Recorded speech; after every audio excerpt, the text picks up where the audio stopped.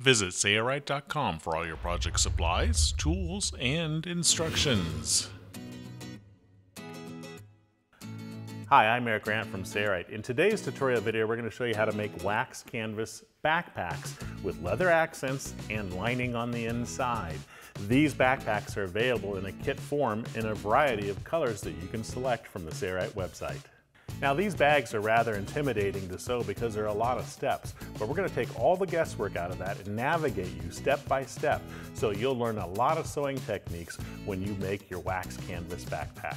As mentioned, the inside of the backpack has a lining fabric which is a Cordura 500D fabric. This lining hides the raw edges of the seam allowance and gives the insides a neat finished appearance. Let's get started and show you how to make your own wax canvas backpack with leather accents.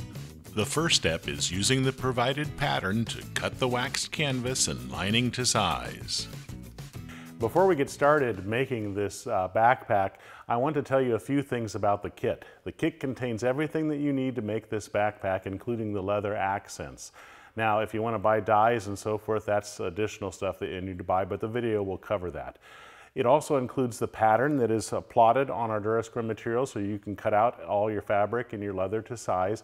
And then there'll be a card with a QR code that will lead you to a PDF where you can print out the step-by-step process, and you can watch the video and use the step-by-step process to build this backpack, because it's a little bit complicated, and having the step-by-step procedures along with a video will definitely help you. So this is our pattern. So we're going to cut this pattern into 4 sections. From the top, which is 5C, 4B, 1B, and 6A, all the way down to 3B right here, there's a space. This is the waxed canvas portion. Then from 3A here, all the way down to 2B and 2A down here, this is our lining fabric. 6B and 8A, that is our stiffener, and this over here that doesn't have any numbers is actually our leather for our leather accents. So even though I went over all of this, it is clearly marked on the PDF what each one of these numbered panels represents. We're going to cut the lining from the wax canvas first, and we'll start with the wax canvas patterns. This is our waxed canvas. There's no right side or wrong side, so we've put our pattern on top of it. You can do one of two things. You can use pins, or you can use Super 77 or Super 88 spray adhesive. If I were going to use a spray adhesive, I'd turn this so the back side is facing up, and I'd spray the pattern material and then let it tack up and then stick it to the wax canvas.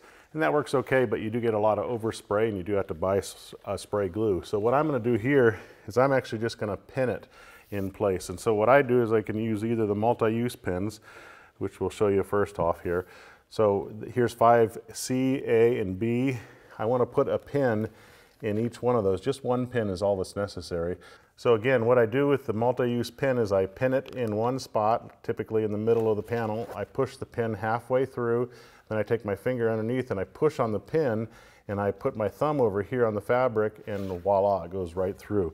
So with this pin, what I'll do is I'll put my hand underneath, pin through it, and it has a little bit of a tilt to it, so sometimes it's a little bit easier to get through the fabric. I like the multi-use pins, that's my preference, but these work well. For long panels like 3B, what I'll do is I'll put a pin on each end, not just one. So one pin goes there, and then down on the other end, I will put a pin right down here. That keeps it nice and straight. Okay, we're going to pin all these, and I'll show you what's next. Okay, so I'm just using scissors to cut this. You could use a rotary cutter as well. You don't have to be exceptionally accurate. You just want to be fairly accurate. And we're going to cut all these out, and then we'll show you them laid up on the table. Marks like this that you see in the middle, those should not be cut on. These are actually marks for specific tasks. So we're only going to cut on the outside lines. So all of the patterns are cut out for the waxed canvas. We're going to set these aside. We're going to start with the largest number and lay the preceding ones on top of that, 6A and 5B and so forth, and set them aside. So this is the leather portion. We're going to cut that out. And this is the stiffener portion, which is 6B and 6A. So this is our lining for this colored bag, the wax canvas sage.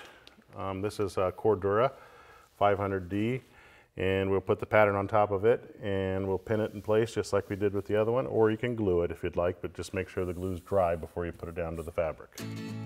In this chapter, we're going to cut the veg tan leather to the appropriate size. This is the pattern for our leather. These two are for the webbing straps. This is for the handle.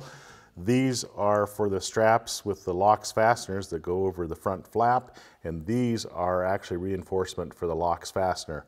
I'm going to turn it over and I'm going to put Super 77 spray adhesive on the back side so that we can stick this to our leather. And notice that I have some scrap paper under here. I want this to dry so it becomes tacky before I put it on the leather. This is our 5-inch by 15-inch veg tan leather, and I'm going to turn it to this underside, and I'm going to stick the pattern material to the underside, and I'm going to have it go against one side. It's pretty straight already, so that I don't have to make a cut there. And this sticks really well like this, and this will make it possible for us to cut it to size. I have a cutting mat on the underside, and I'm going to use this ruler. This ruler is pretty awesome because you can actually use a razor blade and not have to worry about cutting yourself. Make sure you use a new razor blade, and we're going to cut following the edges of the pattern material. And that one's done, and we'll cut down each one of these and cut these all apart, and then we'll show you what's next. If you'd rather not use the spray glue to glue the pattern material to the leather, I'm going to show you a different option. So if you don't want to use your Durascrim pattern material and glue it to the back side of the leather, which I understand, you can actually just cut 4 strips to 1 1/4 inches, and I've already done that with the clear acrylic ruler, so that makes it pretty easy, and I just cut it with a razor blade that way. And then I can take my patterns and I can lay them on this. Now I like to put the top side up here, and I can lay it on here and determine the length of each one of these just with the scratch awl.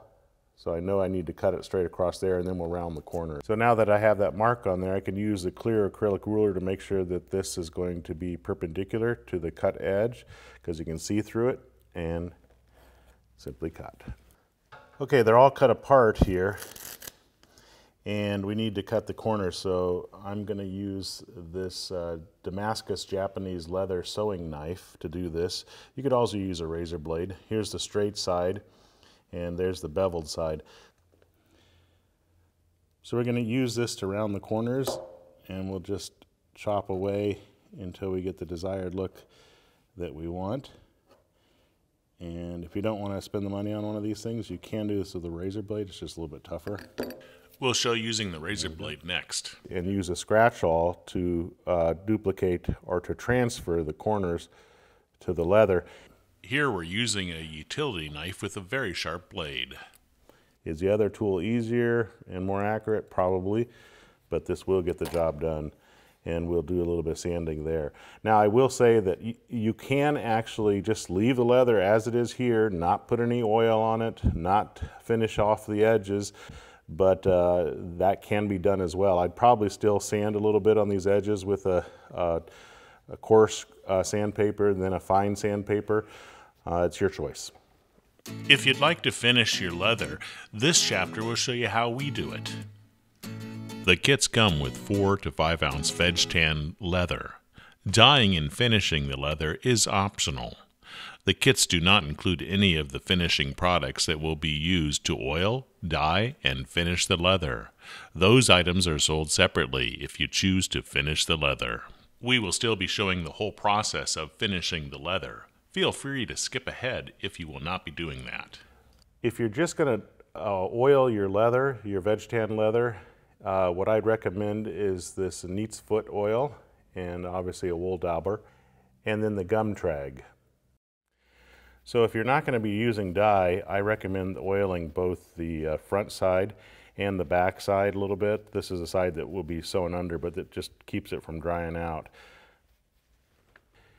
If you plan on dyeing your leather, that's a choice you can make, then you would still need the oil, you would still need the gum trag, but you change the order so that the dye comes first, then you finish the edges with gum trag, and then you seal it with Resolene. So these are the 4 products you'll need for dye, and if you don't dye, these are the 2 products that you'll need. All right, after we've oiled it, we don't have to let it dry anytime. We're gonna bevel the edges with the number 1 beveler here, and we're just gonna come across the leather like so.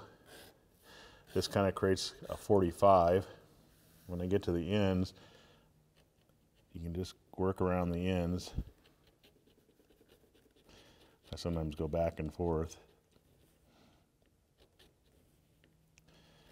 And we still have to sand these ends a little bit, but we'll do that after we do the edge beveling. So we're going to do this on all the pieces. Now, at the top edges here, here, and here, and on this one, we don't have to worry about this. These are going to be hidden. This is the handle, so we have to go all the way around that one. So now that we have the edges beveled, you can take some sandpaper, and you can actually, if the shape's not perfect, you can actually make the shape fairly perfect with this. It sands very easily, as you can see. And I actually like to kind of go to the top side but not scratch the top a little bit so that this is more rounded rather than a 45. And then I take a finer grit sandpaper and you can go over it with that. So we'll probably do this on all the edges a little bit just to make it so that they're not so sharp, and then use the fine sandpaper. Now another way to do that, I'll just get another one here, is to use the leather burnishing machine from Sailrite. And on here I have I think it's a 320 sandpaper, so it's really fine.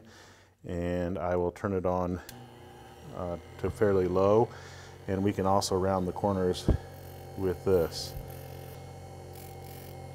And this does take a little bit of practice. The more you do, the better you'll get at it. Sometimes I hold it down here like that and do it. And see that? We just want to try to make these corners look the same. So multiple ways to do this.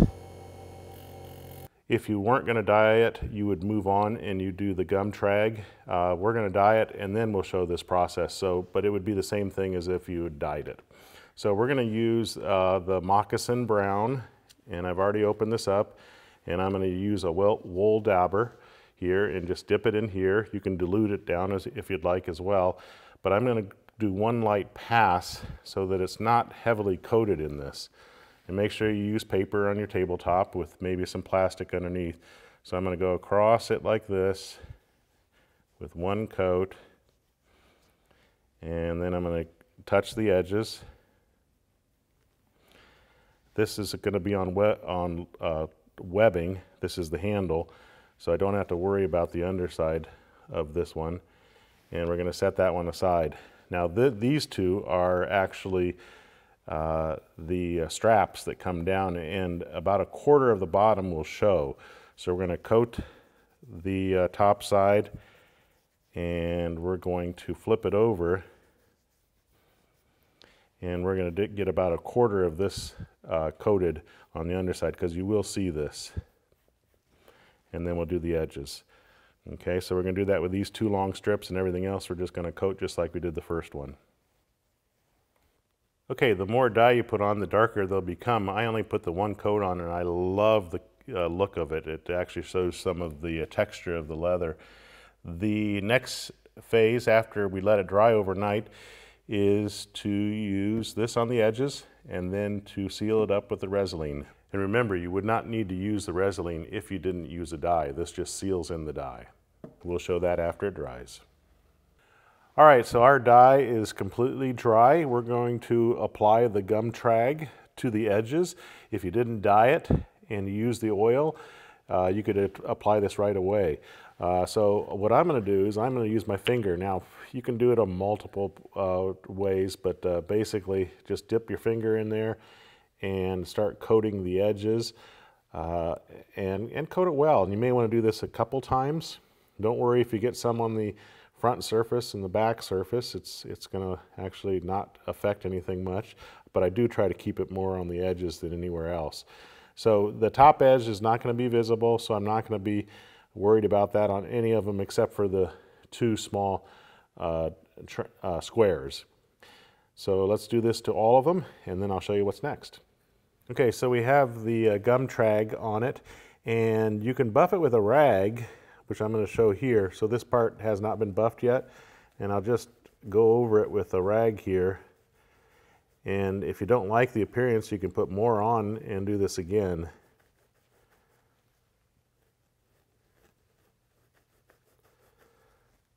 So that's looking pretty good there. I might put a little bit more on there, but let's go to this side, which hasn't been done, and we're going to use the leather burnishing machine. And what I'll do is I'll start here, move here, here, and here. And we want to do this at a fairly slow speed. Now usually I work in front of the machine, but I'm just trying to make sure that you can see what's going on here. So we're going to go over this edge. This makes for quick work, so you don't have to do as much buffing. If you've got a lot of leather, if you like to do leather after you're done doing this project, you may want to consider purchasing this. It's also got a sanding drum on the other side, so you can actually sand your leather with a very fine sandpaper or even coarse sandpaper. So I'm going to do all the edges with this one first, then I'm going to move to this one, and we'll move progressively to smaller slots as we do this. And again, I don't want to burn the leather, I just want to seal the ends, and it should look really good when we're done. So one more slot here, and we could put more of the gum trag on and do this again if you wanted even a more polished look. But let's show you what this looks like here. All right, so what do we got?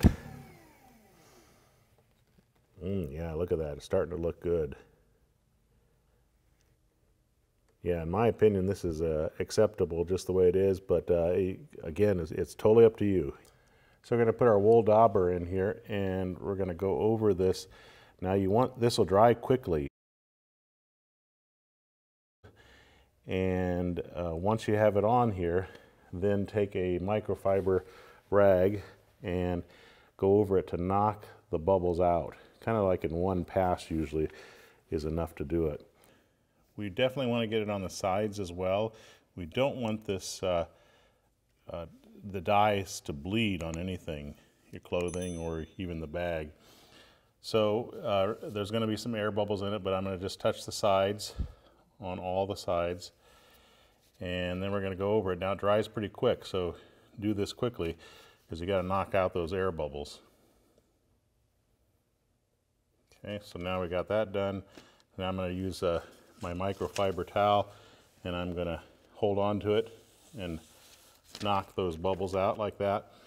And what I'm going to do now is, if you want it to be sealed really well, you may want to put another coat on, and I really do it almost immediately after I knock the bubbles out. So the more coats, the more sealed you get. Now this is more important with lighter fabrics than anything else. Darker fabrics probably won't have much bleeding on it, but if you're doing the pink backpack, you definitely want to put on a few coats to make sure that we're sealing all the dyes in.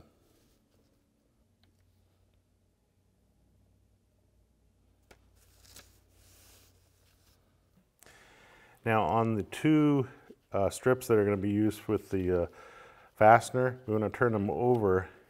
Remember how we did this side? We want to put the sealer over there because this will be exposed on the underside. So this you don't have to worry about as much of the air bubbles because there's just a lot of roughness to the backside.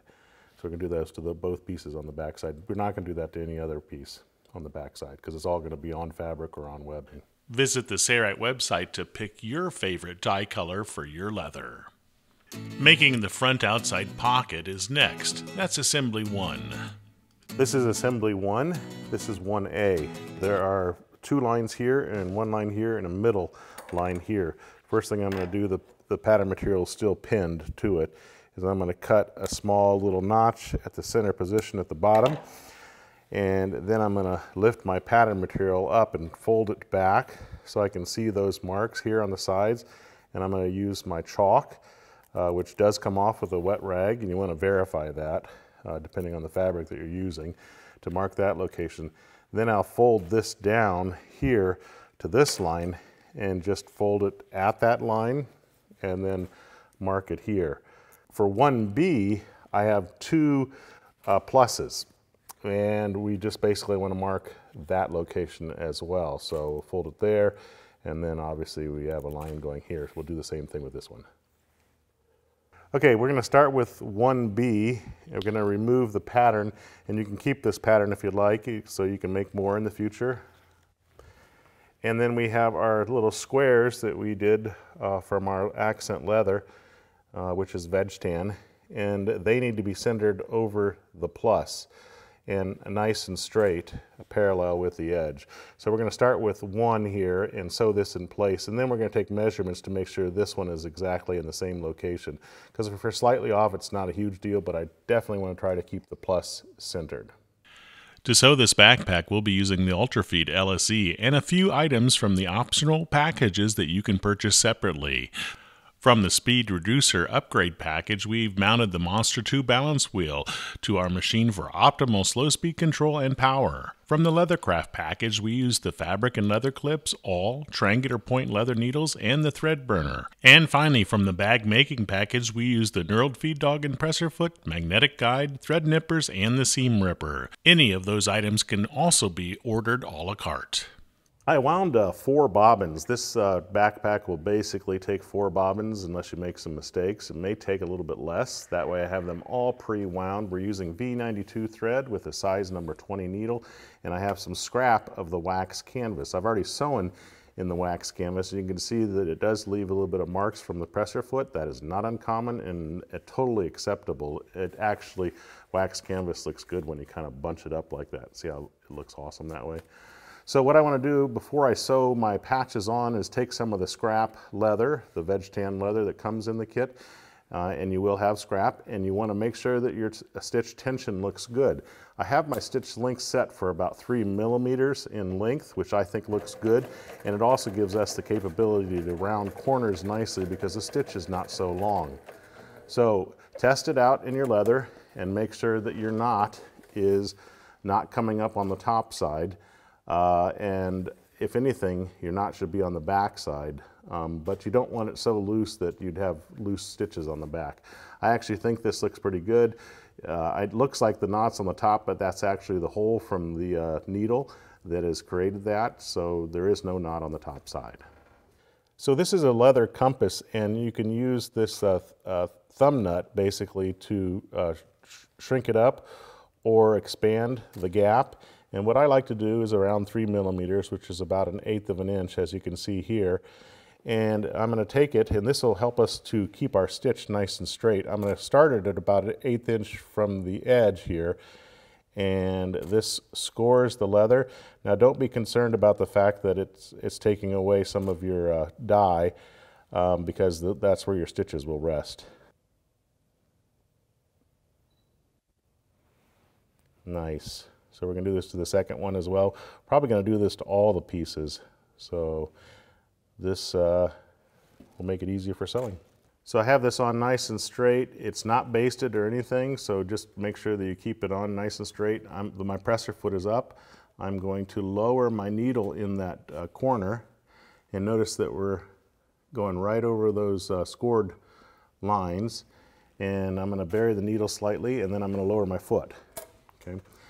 I'm also going to take the Worker Bee Power Pack system. This is phenomenal for leather, and I'm going to turn it down all the way to the slowest speed, and we do have the Monster 2 balance wheel on it so that we will get really great slow speed control, and watch how slow we can go. So I'm going to start sewing here. I'm not going to do any reversing, and I'm going to follow. I can see through this foot because it has a fairly large opening. Look how slow I can sew. Now when I get to that corner, what I'm going to do is I'm going to bury my needle there. I'm probably 1 stitch away. Let's see if I land on it. If I don't, I'll use the reverse lever. Okay, I'm a little bit too far, so I'm going to push down on the reverse lever slightly, which will get me to go backwards a little bit. This will mean that it's a smaller stitch, but I do want to hit that corner. There we go, we hit the corner perfectly. Okay, so now I can let go of my reverse lever, and I want to make sure my needle is coming up. So I'm going to grab the balance wheel and I'm going to rotate until, see the needle still going down?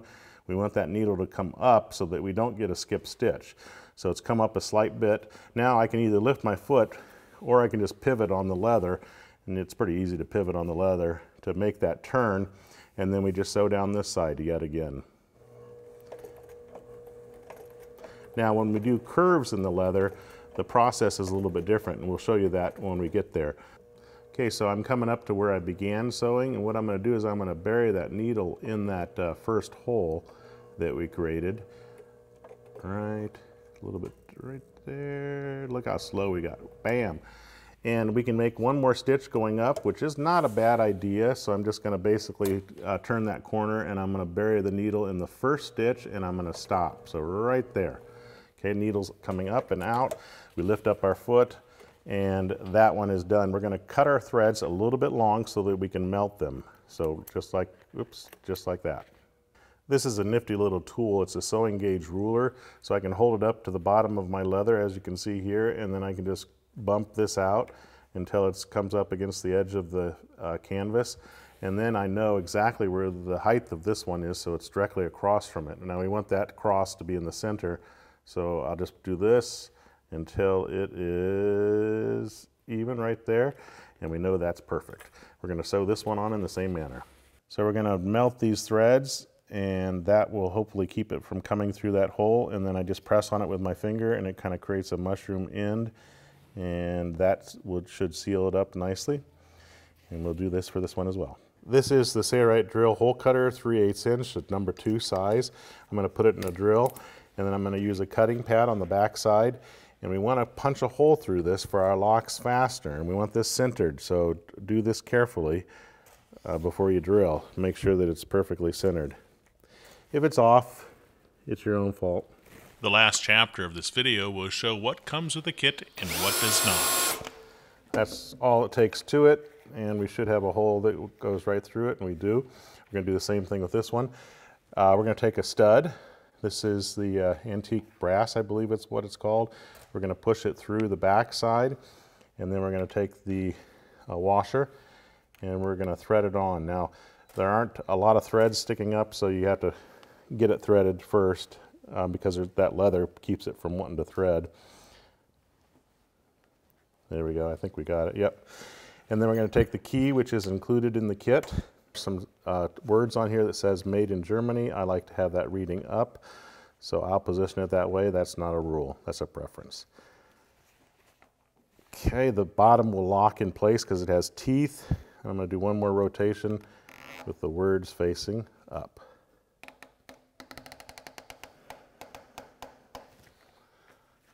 There we go. We're going to do the same thing over here. Okay, we're on step 4, which is 1C, which is the gusset.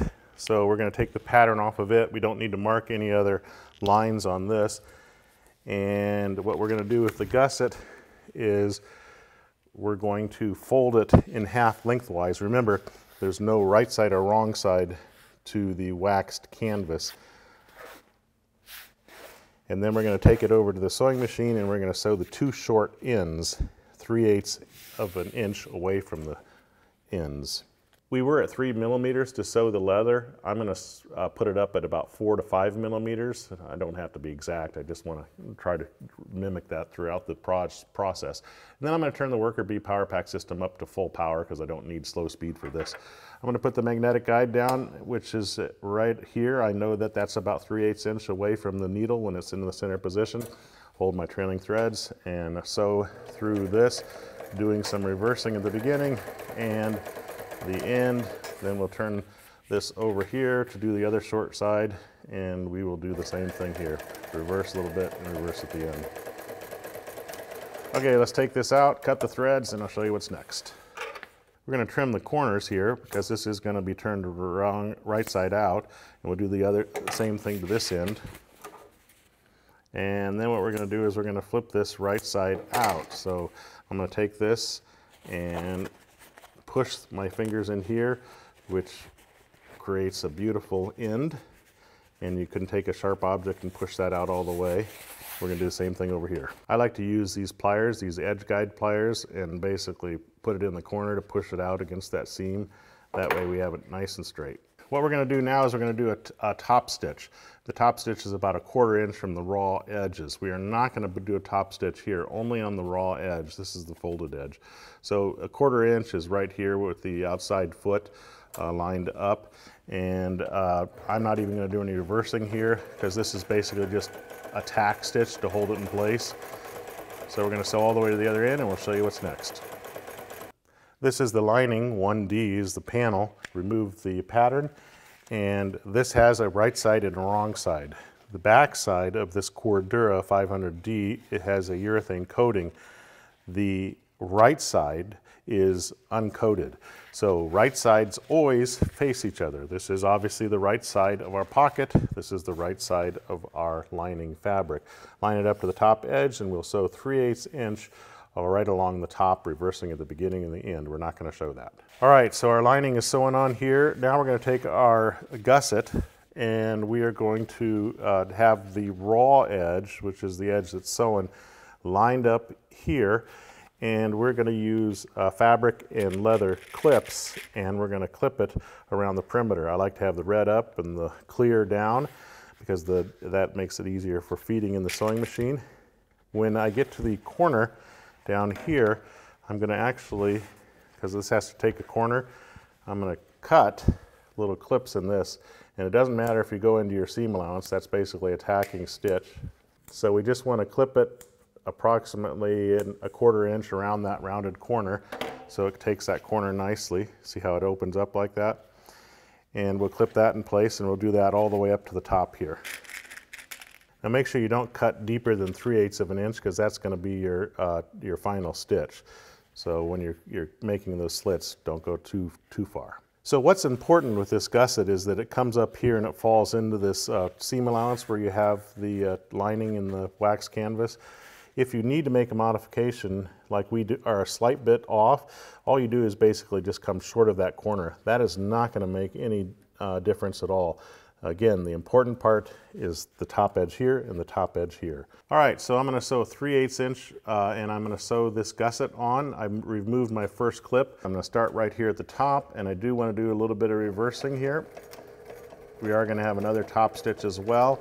I'm going to sew down this corner. Since we have everything clipped in place, we know exactly where everything should fall, but when we get to the corner, it's going to be a little tricky, not too tricky though. So watch.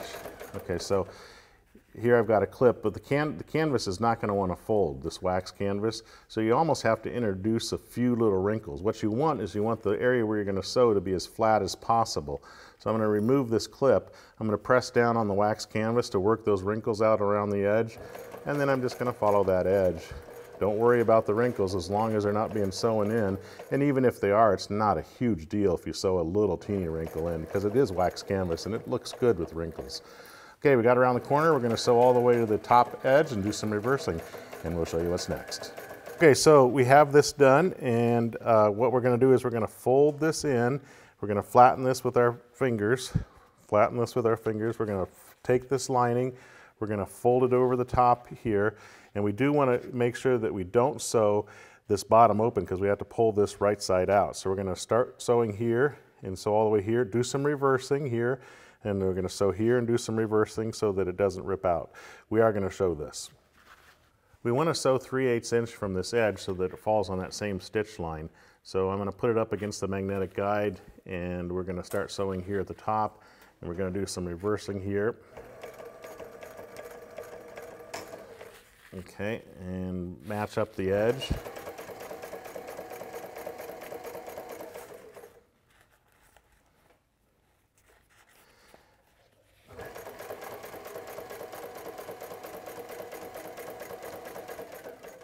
Everything should be nice and flat. We already have a stitch kind of holding everything in place, so all you got to do is follow that turn.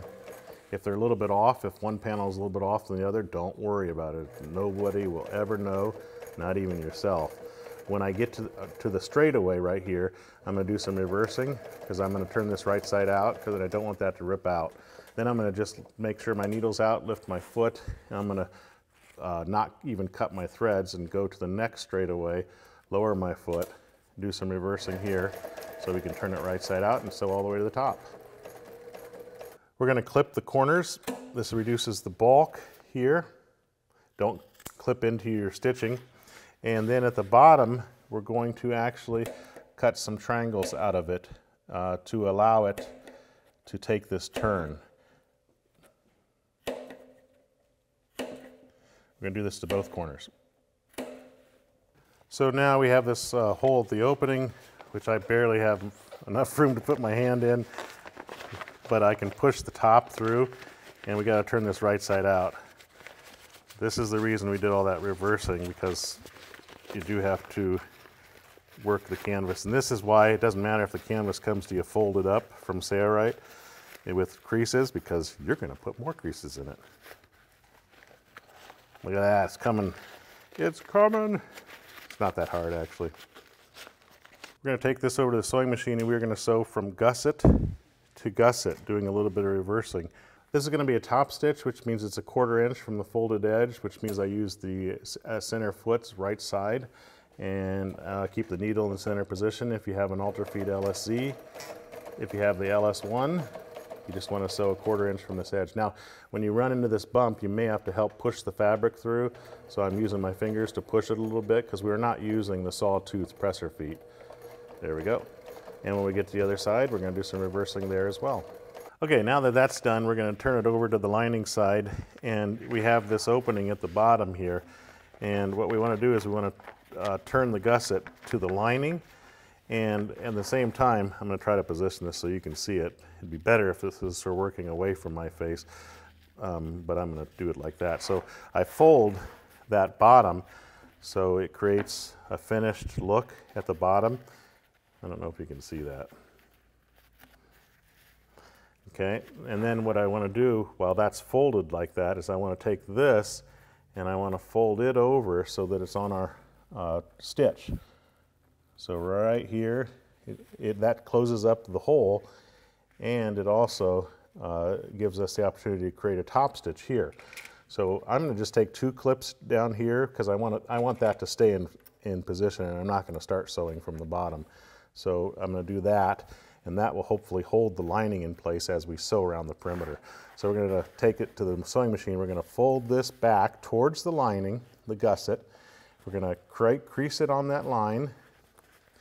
When you get to the corner, you're going to have some wrinkles at the corner, and you're going to smooth it out so that you're not sewing very many wrinkles in or any at all, and we'll show you that next. Now I like to increase the upper tension when I'm doing a top stitch on the edge like this, so I'm going to turn it to about a 1/2 revolution just so that I make sure I have a good bottom stitch.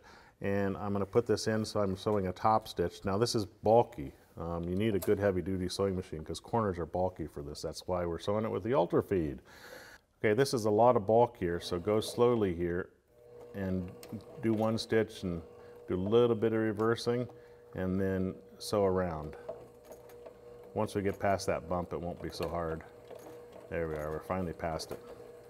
Okay, so now press the material as you sew so that you're on that stitch that we had just previously did.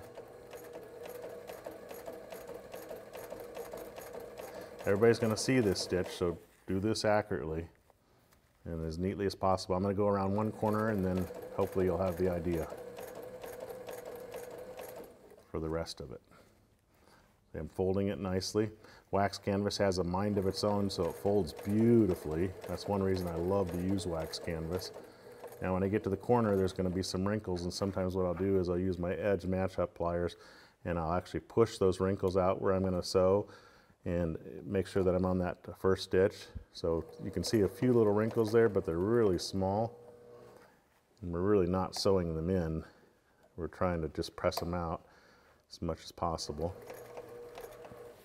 And I'm following that corner as I go, pressing out the wrinkles.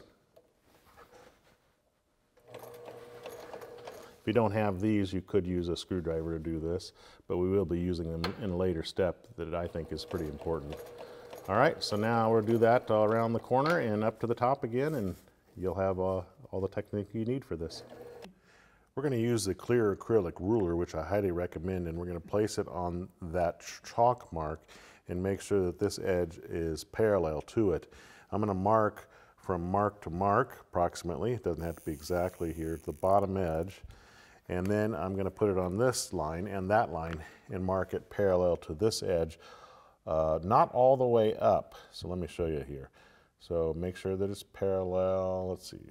So we're going to mark on this and we're going to go up not all the way, probably about that far. Now we're going to take our exterior pocket and we're going to place it so that this edge, now I know this edge is inside, don't worry about that, but this edge is basically in line with that. If I look straight down, I can see it's in line with that chalk there. And what I do this for is I do this to indicate where the top of the bag comes at this location. So here's the top edge. I'm going to put a mark there, and then I'm going to take my clear acrylic ruler and I'm going to make sure that I am parallel to the top edge and put a mark on this side so that we know that the bag will be perfectly square and in the right spot when we pin it to it. So I'm going to take this, and we have this chalk line here, and I'm going to start here making sure that this is right on that line. So I'm going to pin it at this location at the top here. And the best technique for pinning is to pin in this direction because we're going to start sewing here and I'll be able to easily pull the pin. So I'm going to insert the pin halfway into my assembly like we talked about earlier, and then I'm going to put my finger over here and press on the pin to make sure that it goes through the fabric. So that is pinned in location. So then I'm going to come over here and do the exact same thing here, making sure that I'm on my chalk mark and that this is lined up. I'm going to pin it this direction so that I can easily pull the pin when I get to the sewing machine. So let's pin this, and then I'll show you what we do at the bottom. At the bottom, now I don't usually pin anything else, but I do pin the bottom here. And we want this bag to be centered between left and right here. So I'm going to take this and I'm going to kind of push the pocket out of the way and try to make that look nice and centered. And I'm going to pin it going this direction so that I can easily pull the pin at the sewing machine here. So 3 pins basically hold this pocket in place, and we have those lines as a guide for when we are sewing so that we can easily make sure the bag is nicely squared on our front. We're going to start here, and we don't need the magnetic guide, so I'm going to take that off and get it out of the way.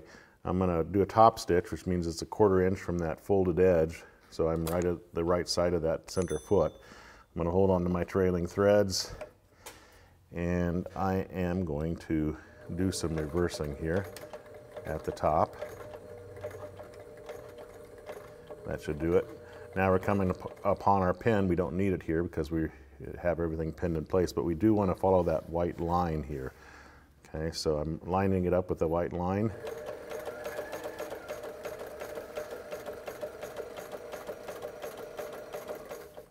Sewing down. You can push this part of the pocket over if that helps you to get a visual of what you're doing. And we'll go around one corner showing you how we do that, and then we'll sew to the top. So see how this corner is kind of rounded here? I don't expect it to fall on the lines at the corner, obviously, but let's sew up to that.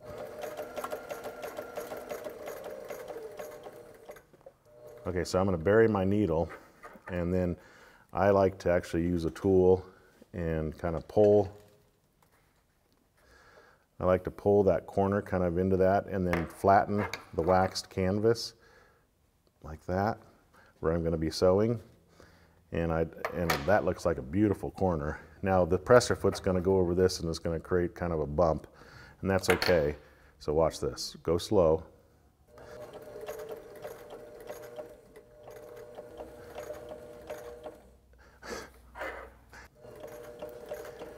So when I get to this middle pin down here, everything's tacked in place so I can pull that pin. See how easy it is to pull the pin if you put them in right? And we will work around this corner in the same manner and then do some reversing at the top. So I'm going to insert my hand in here and see these little wrinkles that you may be saying, oh no, that's wrinkled. Look how nice it looks with the wax canvas. It actually comes out beautiful like that. All right, this is the front pocket of our assembly 1. We're ready for assembly 2. I'm just going to cut my threads with a thread burner. That kind of keeps them at a minimal.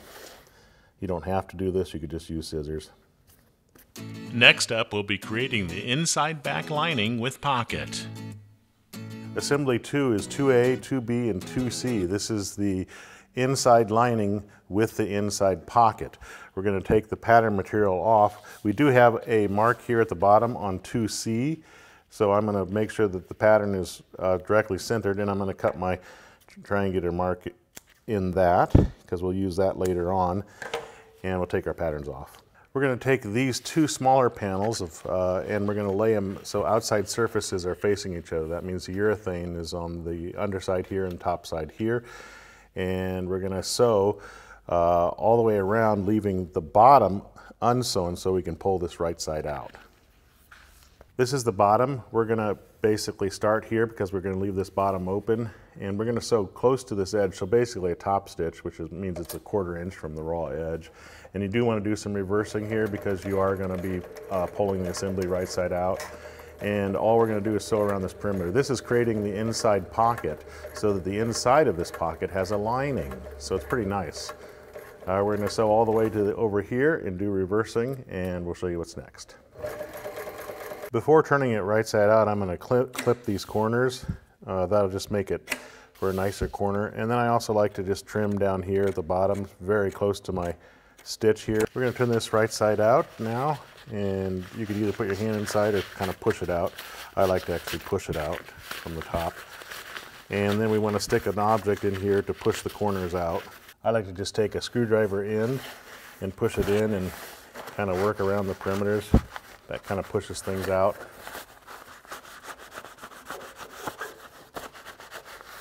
And then you can take the other end and you can push out the corners a little bit better. We didn't show clipping some notches here and clipping the corners. We should have done that, but it still works in the end. So what I'm going to do now is I'm going to fold this bottom so that I have two folds and the bottom looks nice. And then I'm going to clip it with two clips in place.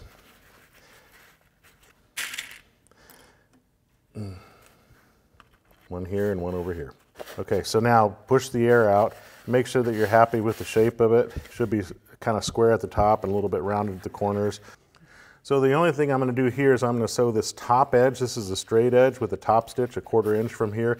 Then we'll bring it over here and we'll assemble it to this. We're not going to show this.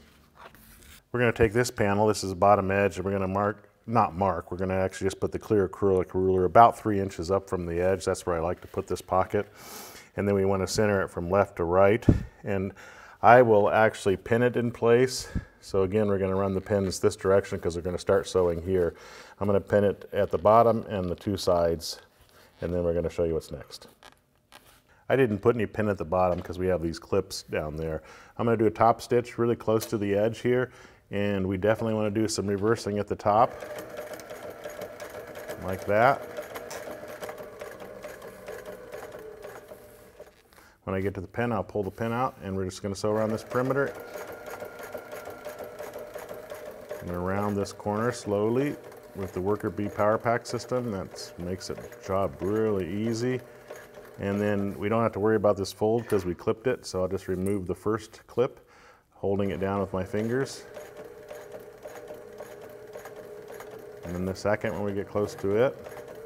And we'll work all the way to the top edge over here and do some reversing. The finished size of this pocket is almost 10.5 inches. Here's an old Chromebook, and it fits nicely in there. So you can put your computer on the inside of your backpack. Preparing the gusset, or the side of the bag, for the main body is next. So now we're preparing the gusset. This is the main body gusset. We have 3A and 3B. 3A is the wax canvas. There's a middle point where you can use your scissors and cut the triangle in it, or I can use notchers and do it with this as well. So we're going to do it there, and we're also going to do it on 3A in the middle positions. We're going to notch there, which doesn't work as well on this lighter fabric. We're going to take a looped fastener system and cut it to 2 strips to 4 inches. This is 3A. I'm going to remove the pattern material all the way to this first mark you can see right here and just put a line there. And then I'm going to pull it back a little bit further to the next mark here, right there, and put a little line here. And then we can remove the pattern material from both of these. Okay, so let's move the wax canvas out of the way and work with our lining material. So we're going to put the loop fastener system to the inside, in other words this side, of the lines on both sides, and make sure that it's centered. Doesn't have to be perfect, just has to be roughly centered from top to bottom. And we're going to sew it. All right, so I just folded up the material in the throat of the sewing machine, and I'm going to sew straight down this leg, doing some reversing at the beginning and the end. We're not going to sew at the short ends, but I am going to make sure I do plenty of reversing there. And this is going to be on the underside of the bag. No one's going to see this, so it doesn't have to be exactly accurate here. And we're going to do it on this side in the same manner, and then we're going to do the same thing to this second strip on this side. So our checklist for assembly 3 says we're going to take this thing we just sewed the loop onto, which is the lining, and this is going to have our stiffener on it, so on the bottom side of the bag, and we're going to take our wax canvas, there's no right side or wrong side, and place it so outside surfaces are facing each other, though there is no outside surface. Then we're going to take it to the machine, and we are going to sew, which I'm not going to show. I'm going to sew 3/8 inch away from this edge, reversing here and here, and on the opposite end as well, and we'll come back to this table. Now we're going to trim the corners to reduce the bulk, and don't cut into your seam allowance. We're going to do that at the other end as well.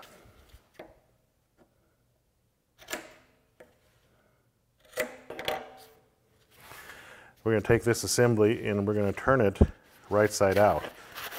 So this is going to be facing out, and it looks like, oh, how do you do this? But it's not that hard. It's a little confusing because it's long.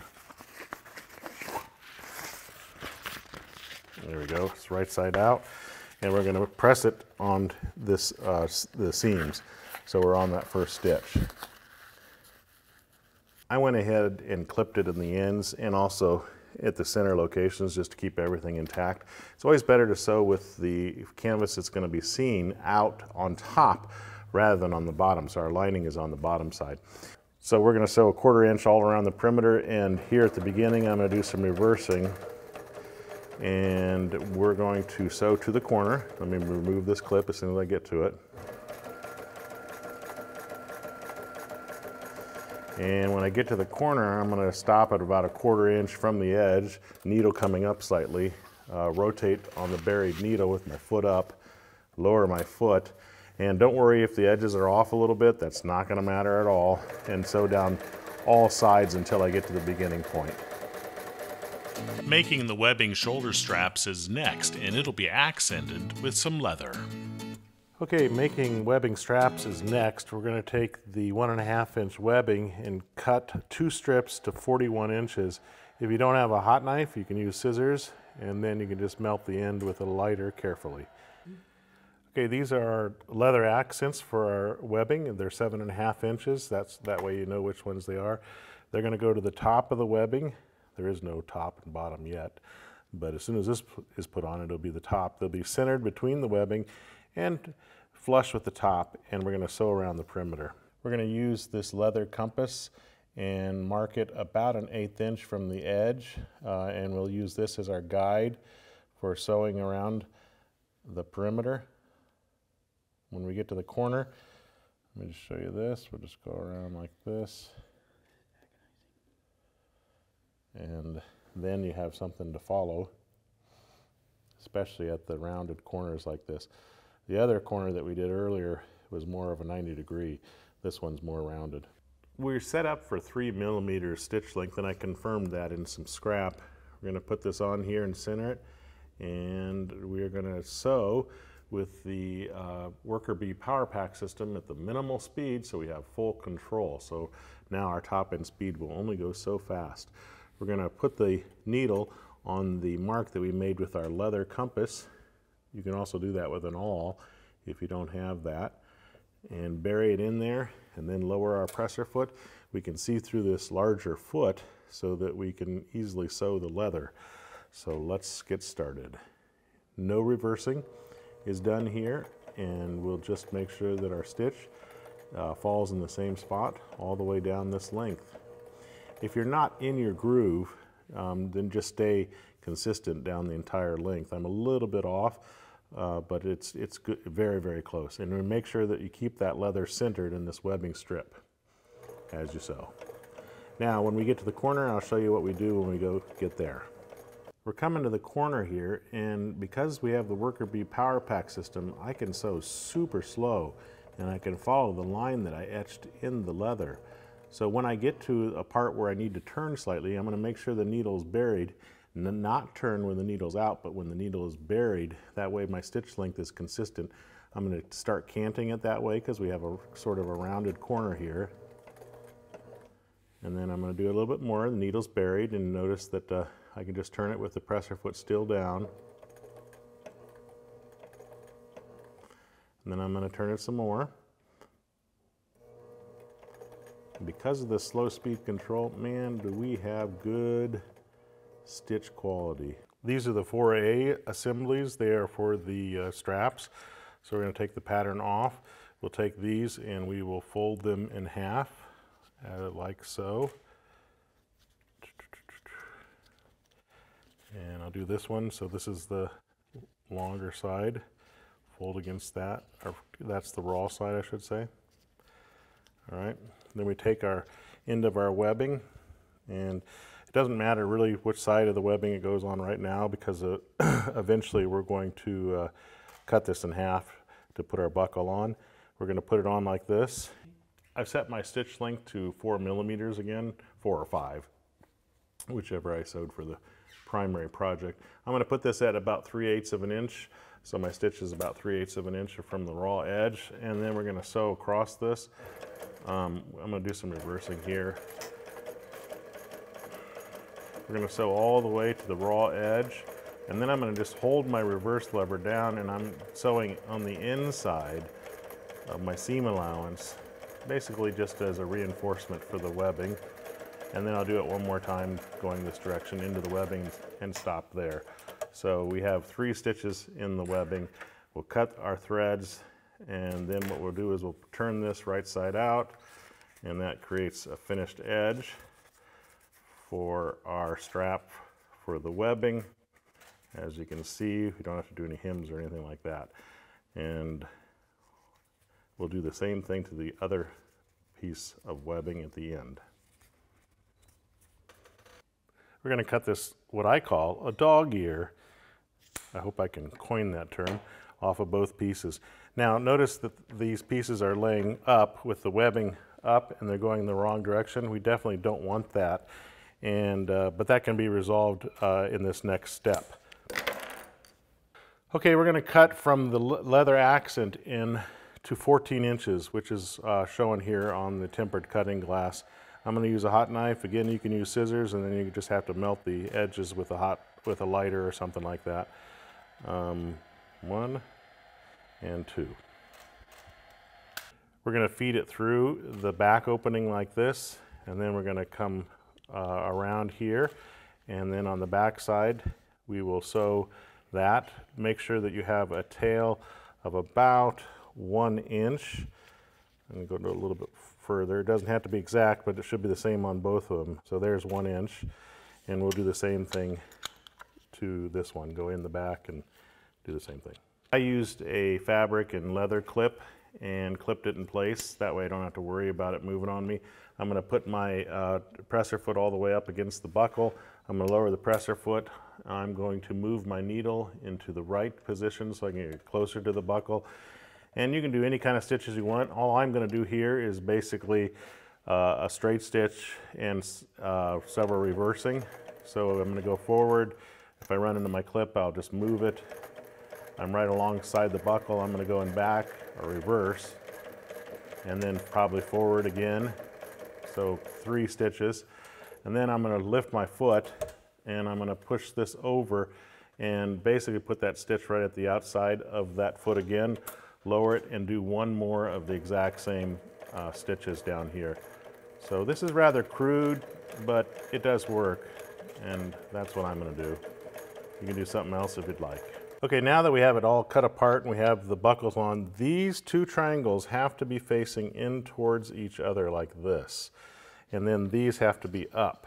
So we'll take this one first and we will run it through the buckle. We'll run it through the middle and then through the front, and that gives us a way to tension the bag, and we'll do the same thing with this one. And then we're going to take it to the machine and we're going to sew the end so they don't easily come out of the buckle. So I'm going to pull out about a foot. So what I'm going to do here is I'm going to fold this about 3/4 of an inch over. There's no rules on this. And then fold it again. So this is a double fold. And what you want to do is you want to sew down the middle, and that will keep it from coming through the buckle. We're going to do that to this one as well. The next step is sewing those webbing straps to the back body. Okay, we're going to sew the webbing straps to the back body. This is panel 4B. There are 2 lines here, and there is a center line down here. Anytime that's at the bottom, you just create a notch in it. We're going to take our chalk and do like we did before, kind of fold this back, mark that location. Patterns make everything easy, so you don't have to do a lot of measuring. You do have to do some, obviously. And then we're going to take this pattern off, and all we're going to do here is we're going to be tacking our webbing that we just made. This webbing goes on so that the triangle, if everything is laying up, which it is right here, triangle must be pointing in like this. So that means this one goes over here. Let me get it in position for you, and it gets sewn up here, and its triangle is also pointing in with everything up. So you can see the triangles doing this and this. Okay, so that means this one goes here and this one goes here, and we want that chalk to be the center of the webbing, and we're going to push it all the way up to the top, push it all the way up to the top, and we'll sew it at that location. I'm not going to clip it, I'm just going to sew it, so let's go do that. Okay, all we're doing is tacking this in place, so I'm going to leave my stitch length at a 4 or 5 millimeter, and we're going to sew a 1/4 inch from the edge. You can do some reversing if you want. Again, this is not a stitch that's going to hold it in place. It just keeps it in place, so when we come back to this and we sew another panel onto it, that's in the right spot. So we're going to do the same thing here, and we'll show you what's next. So what I'm doing is the bottom edge is measuring up 1.5 inches up, and this triangle will fall at 1.5 inches up, so I'm just going to move it over, and that should be at 1.5 inches. I'm not measuring at the corner, I'm measuring at the straight edge. So we're going to sew a 1/4 inch from the edge. Again, this is like a tacking stitch as well. There'll be other stitches that hold it in place, but I will do some reversing at the beginning and the end. And we will do the same thing to this one, making sure that it too is pointing in and that there are no twists in the webbing, so 1.5 inches up from this edge. The backpack's handle is next. It'll be webbing with leather accent. This is the bag handle, and it's cut to 10.25 inches, and I did use a hot knife to slightly melt the ends, but I don't want to burn the ends. And it's not a bad idea to actually kind of round the corners slightly with a hot knife. This is our handle from the veg tan that we dyed, and it is, just so you know as a reference, it's 10 inches. We're going to mark it 1 5/8 inch from this edge. So 1 5/8 inches here, that's lined up. And I want to just do it with an awl slightly in here, kind of scratch that area so I know where to stop sewing, because I'm going to sew here to 1 5/8 inch over here and 1 5/8 inch over here. So we're going to mark all the edges to 1 5/8 inch, and we'll show you what's next. If you have this, you can use this. This is puts the stitch about 1/8 inch away, and this is the leather compass, and I'm just going to score the material all the way around. We put this on top of our 1.5 inch webbing, and you should have a perimeter around all the sides, so you want to center this on this. And we're going to start sewing at the 1 5/8 inch, and we're going to sew to here, and we're going to do it here, and we are not going to do any reversing. Usually I like to put 3 or 4 clips on this, and since we're not going to be sewing in this area, I'm going to put them close to the end, so hopefully I don't have to remove these. We're going to set our stitch length to about 3 millimeter again, so which is right about there, and I'm going to take some scrap and I'm actually going to measure it and make sure that stitch tension looks good. We don't want to run out of bobbin, so make sure you have a good bobbin that's full enough to sew this. It won't take much thread, but you don't want to run out. And we'll check our stitch length to make sure that it's 3 millimeters or about 1/8 of an inch. Maybe a little bit smaller. There we go. That should be about right. Let's check again. So we're going to put this in, and we're going to put this needle right into that area that we determined was 1 5/8 inch from the edge, and on that line that we scored. Now you don't have to have that line. You can use a reference or something like that. So I'm right into it. Needle's buried. I'm going to lower the foot now, and I'm going to carefully sew down this. Now I'm going to turn the Worker Bee Power Pack system to the slowest speed again, so I have optimal control, because you don't want to put an extra hole in leather. You want to sew perfectly. And look at that slow speed control. It's incredible. We're going to sew down to that other spot. Notice that I did not do any reversing, and I will not do any reversing when I reach this spot down here as well.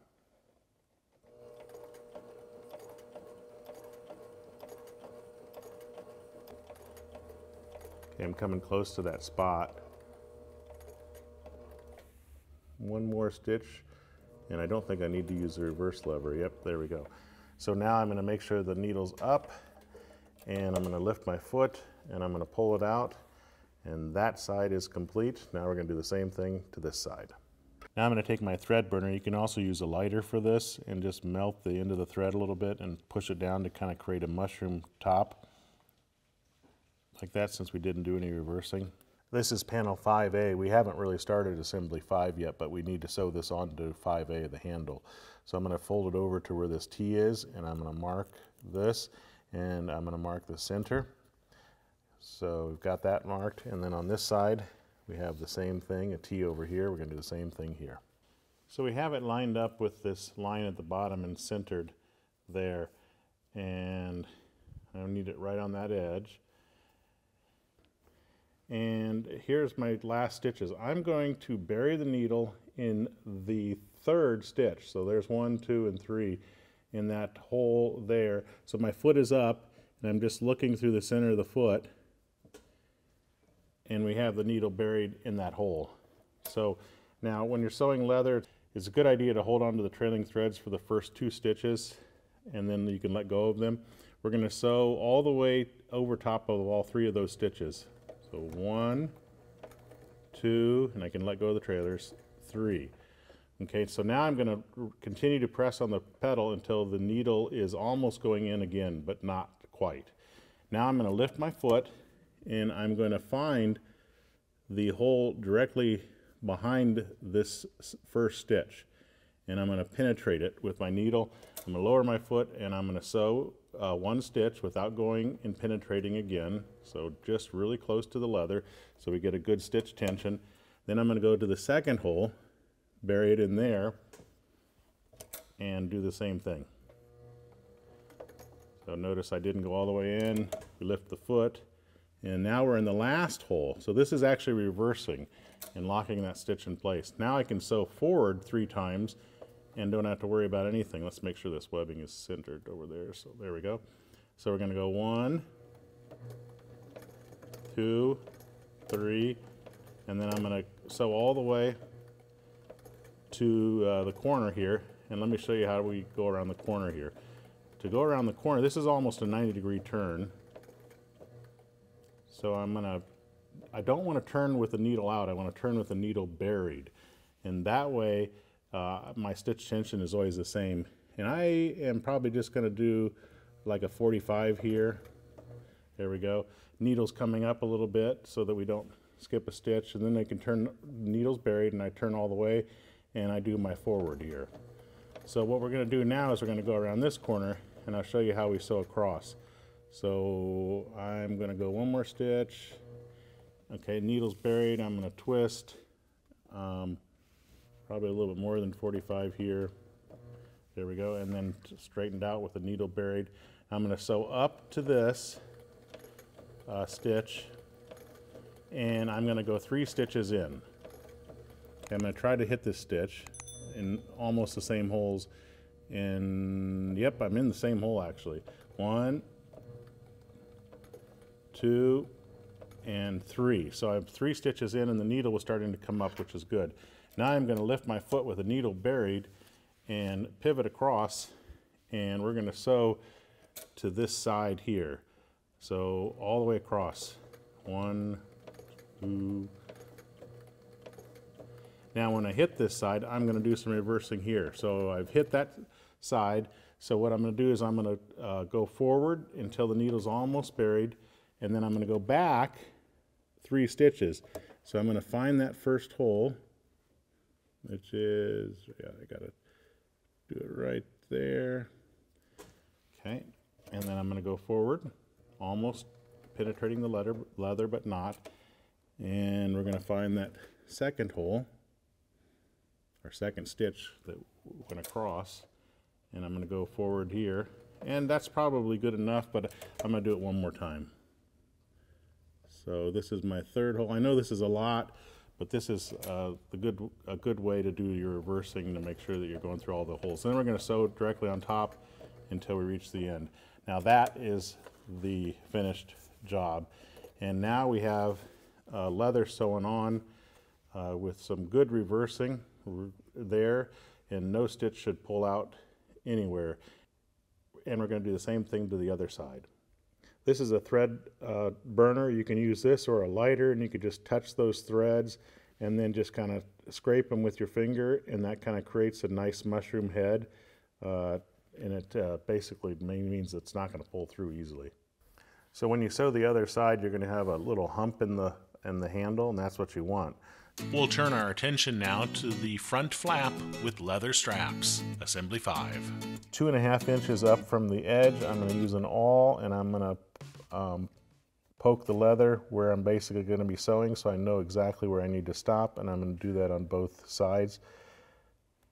There we go. So I'm going to use my leather compass, and I'm going to go all the way up and around the front as well. We don't have to worry about the top because it's going to be sewn in.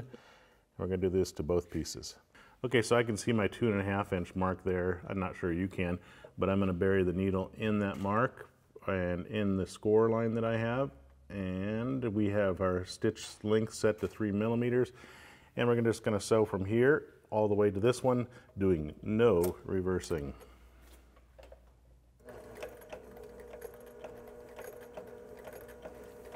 I turned down the Worker Bee Power Pack system to minimal speed so that I can handle this corner easily. And we're going to do the same process that we've shown before. Needle buried to start making turns to make this rounded corner.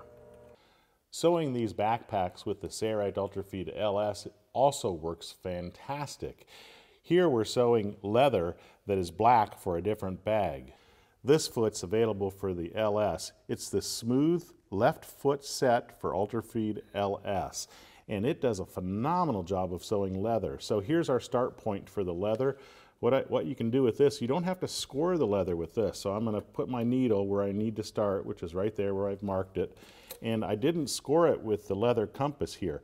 Now all I do is I use that outside foot as a guide to sew along the leather. So as long as I keep it lined up with the outside of the foot, and you can install a magnet on this as well, but I don't find it necessary, then I can easily keep that stitch at the right distance all along the edge of this leather.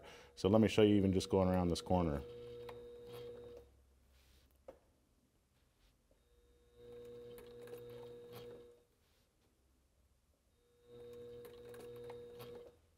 And again, using that Worker Bee Power Pack system for super slow speed control makes this job nice and easy.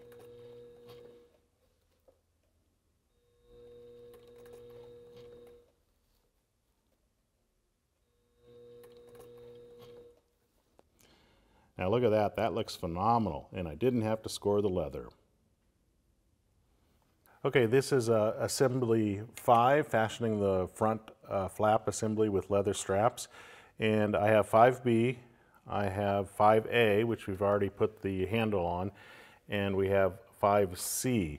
We're going to take 5B, and there are marks on this, here and here. We're going to transfer those marks to the waxed canvas by folding them like we've done before, and we're going to remove this pattern. We're going to take the clear acrylic ruler and we're going to strike a line parallel to the edge at that location.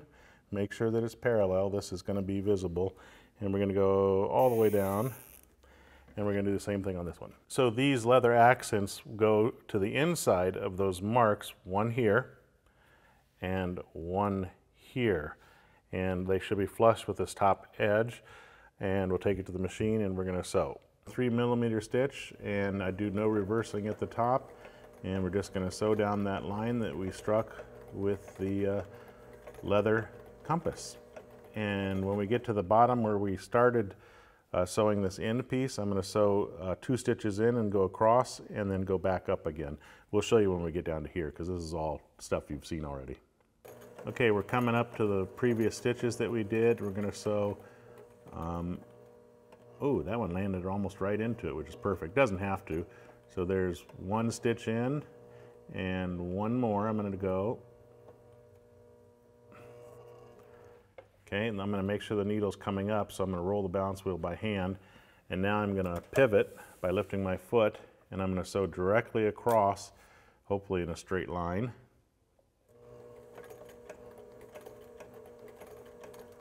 And then when I hit the stitches on this side, I'm going to sew up in the same manner. And if I'm too far into the stitches, I'll use the reverse lever to adjust it. Yeah, I got to push down on the reverse lever to hit the stitches. And the needle was coming up, we'll just lower the foot and we'll sew up this side in the same manner. This is 5A and this is 5B. 5A is going to go outside surfaces facing each other, and then we will sew across here, reversing in the beginning and reversing over here at the end, 3/8 inch away from this raw edge, sewing through the leather as well. No reversing is done in the leather. I've put the magnetic guide back on, and I want to sew back into my 4 or 5mm stitch length, whichever you've selected, which is right about there. We're in straight stitch, needles in center position, and we will sew here. You can clip this if you want, which is not a bad idea, but because that webbing handle's kind of in the way, but I don't think it's necessary. So right here, and again, we're going to do some reversing here. Okay, and just line up the edges. Now I'm just going to sew over that leather. And we'll sew all the way to the other end in the same process.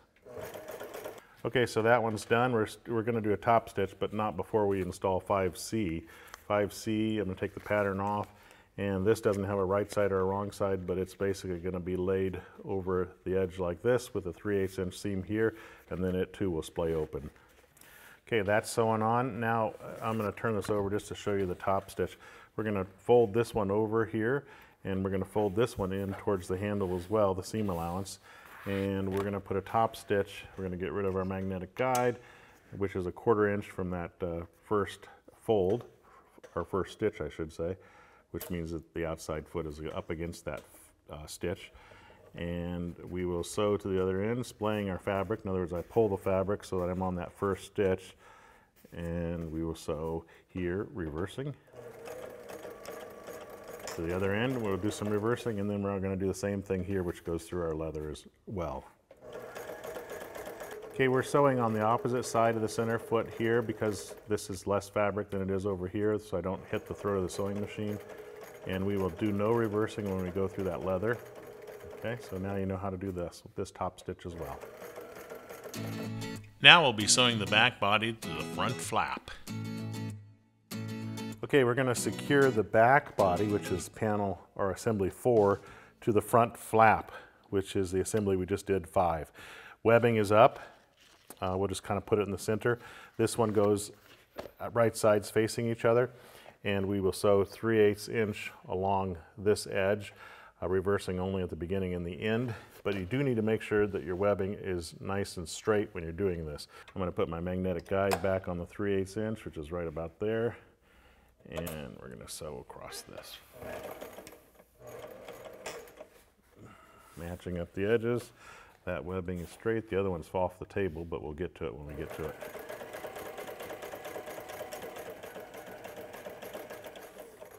Okay, so we're getting up to this one. I'm going to make sure that it's straight now that it's on the table. And that looks perfect. And we'll sew to this end. This is the seam allowance on the back side of that stitch we just did. It's going to go up towards the handle, which is sewn here. And I'm going to do a top stitch. I got to remove the magnetic guide. And I think you get the point, but we're going to put a top stitch right here, which is a 1/4 inch from the fold, doing no reversing except for at the 2 ends. And we'll show you what it looks like when we're done. The top of the bag will have a stiffener, and then we're going to join the lining to the inside flap. 6B and 8A are the stiffener materials, which this is a stiffener material, and there's 2 layers in each one of these, so 2 layers here and 2 layers here. I like to just measure it. It's 11 inches, and this one is 11 inches. This is 3.5, and this one is 4.5. So I actually don't use the pattern for that, though we do provide it. So what I'll do across here is I'll measure 3.5 here, and I will use a grease pencil and just mark all the way across, and we'll cut off the excess, and then 4.5. So we're going to cut these to that size. This is panel 6A. It's waxed canvas, and I'm going to fold it here and mark where that line is, and then we'll fold it here just like we did on all the other stuff. And then we're going to remove the pattern. 2 layers of 6B go between or right basically on top of those lines and centered left and right, and then we sew this in place going all the way to the edge and sew it here and sew it here. Okay, so I'm going to sew a 1/4 inch from the edge of this plastic, and I do want to start off, and this is centered left and right like we talked about. I'm going to do a little bit of reversing here at the beginning, and then we just sew through the stiffener material, which is actually a pattern material, and we'll do some reversing at the other end, and then we're going to put the stitch here. This is assembly 2 with the inside pocket, and this is the one that we just finished, 6, with a stiffener on it.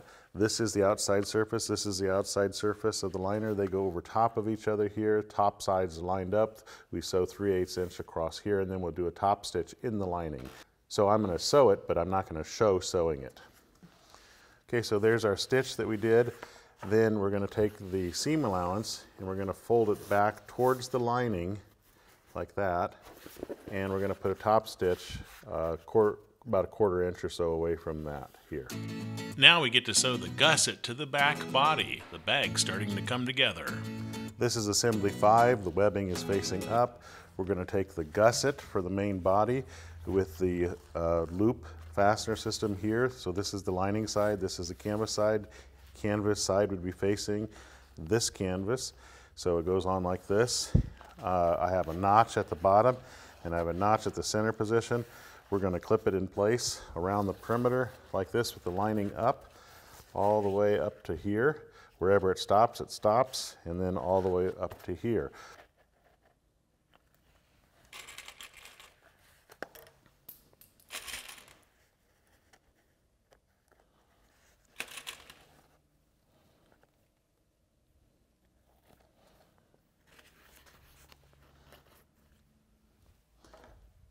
We do want to cut a few slits at the corners to help it to go around, and you don't want to go deeper than 3/8 of an inch, and it's okay if you do cut into that first stitch because that's a tacking stitch.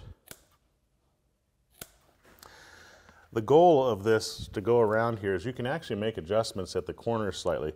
What we want is we want this to fall in the same spot. Now, does it have to fall here? No, it could actually fall down there, or it could fall up here, but we want this side to fall directly across from it, which we have it perfect here. You can make adjustments sometimes to the corner just to make that happen. If your centers aren't perfect, make adjustments so the tops come out directly across from each other. I also like to use a pin at the tops, basically to keep them from moving, because again, that is the important area. So I'm going to put a pin through there, and I'm also going to put a pin over here. We want to go this direction with a pin on this side so that we can easily pull it out with the white end of it. And now we're going to take it to the machine. All right, we have our magnetic guide on at 3/8 of an inch. We're going to lower our foot, and we're going to start sewing here at the top, doing a little bit of reversing. Not necessary to do a ton because we're going to have a top stitch. I'm going to move this out of the way and sew down to that corner. When I get to the corner, I'll show you what I'm going to do there again, and then we'll show you what we do if the fabric creeps a little bit. So here I'm going to press down just to make sure that I don't try not to sew too many wrinkles in this. I'm okay if I sew a little teeny wrinkle into it. Press down. I'm going to bury my needle by rotating the balance wheel. I'm going to work this wrinkle out by pressing on it. I hope you can see my hands aren't getting in the way, I hope. There's a little bit of a wrinkle there, but it's really minute. I'm going to lift the foot here, try to push this wrinkle out before I sew through it. Perfect.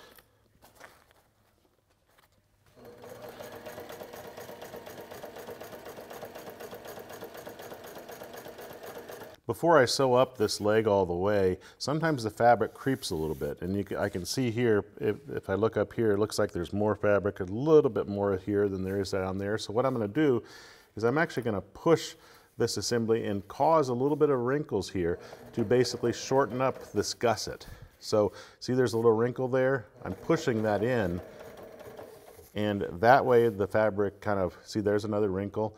I'm not sewing in any wrinkles. I'm just kind of trying to make up for the fact that it's probably going to be, it was going to be a little bit off. And in the end, doing this actually shrinks up that gusset a little bit. So now I think I'm fine. Looks like I'm almost directly across from each other as far as stitch to stitch. So that's what you do. And when we get up here, we'll do some reversing. In this chapter, we'll be joining the inside back lining and the inside flap to the back body.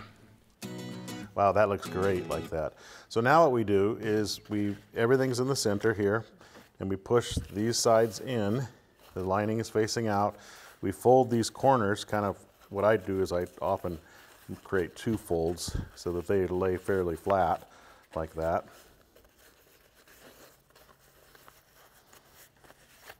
Okay, so we got it all nice and flat. Then this is the side with the inside pocket. This is the lining side. The lining goes over the top of that gusset area, and we clip this around the perimeter with clips, and we're going to sew around it, but we're going to leave an opening here on the one side, whether it be this side or that side. So let's clip this in place.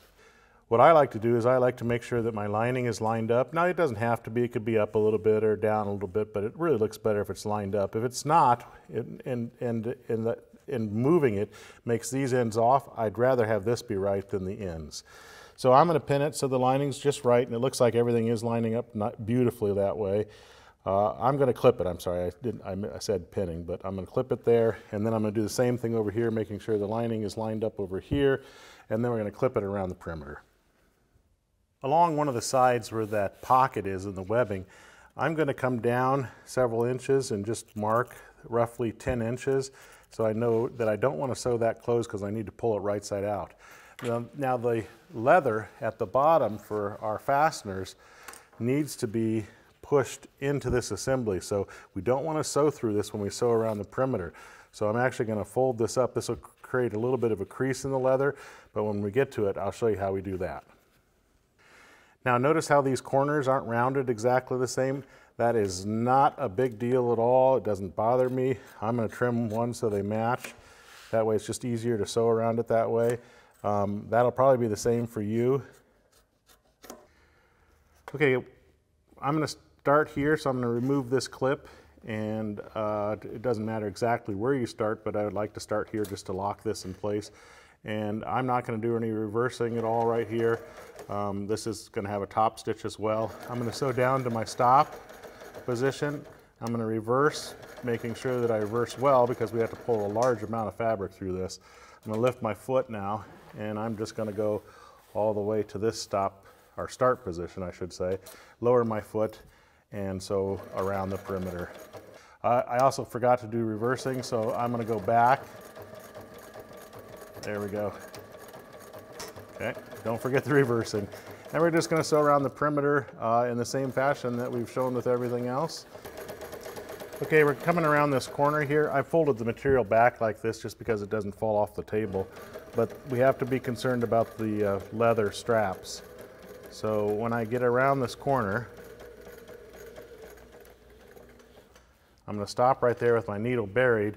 I'm going to lift this up, and I'm going to pull this strap back so I don't sew through it. I don't really want to fold it, I just want to push it back and kind of let it relax back there. And then I'm going to lift the fabric here in the middle, which basically brings that front fabric so that it's even, and so past that. Now if the fabric lifts up like it did a little bit, that's not a big deal.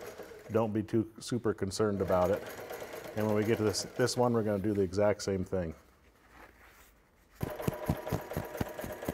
Okay, we're coming to where we began sewing, and we're going to do some reversing there right over top of the previous stitches, and we are done, ready to turn it right side out after we clip the corners. Down at the corners, all 4 corners, I'm going to cut small triangles out, which will allow the corner to just sit a little bit smoother. So we're going to do this to all 4 corners, cutting out some triangles like that. Okay, we got to turn it right side out. This is probably the more difficult task. All this plastic stiffener has to go through too. Again, I like to push it in, grab it with my hand, and kind of pull it out.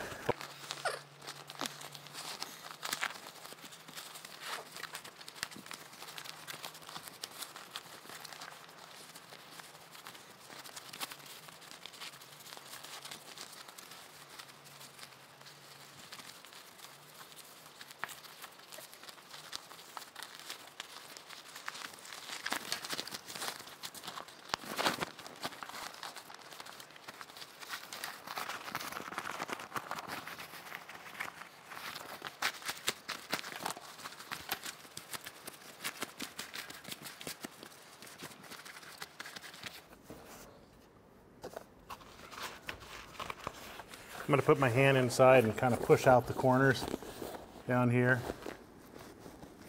So we're on our seam. And we're going to do this all around the perimeter, and we'll show you what's next. Okay, we're going to be sewing the gusset, putting a top stitch right here, but we need to close up this pocket where we turned it right side out. And we pulled nicely on everything so that it's on that first stitch. So what I want to do is I want to fold this over so it looks good. So fold it back so it gets sewn in when we do the top stitch. Like that and like that. And we also want to put the Sailrite tag on the inside. This shows the world that you did it yourself. Kind of about an inch or so down from the top of the lining. And then we'll fold this back and clip it. Now make sure this fold stays in place where we had that opening. So this comes back, and we want to be on that first stitch. So I'm going to take a clip, and I'm going to clip it there. And then you can open it up and check it. Where that tag is, I'm going to clip it one more time to make sure that it stays there. And that should work well. And then we're going to clip it where this was folded. You probably can't see it, but I'm folding it nicely. And I'm going to make sure the fold stays in there with my fingers, and I'm going to clip it at that stitch to make sure that fold doesn't come out in a couple spots. We're going to go ahead and clip around the perimeter, making sure that we're on our first stitch. In other words, folded right up against it. So here at the webbing, what I'll do is I'll pull a little bit on the webbing, clamp it down, put a clip there, and go around. Okay, the wax canvas is pretty bulky at this edge, or this corner and this corner.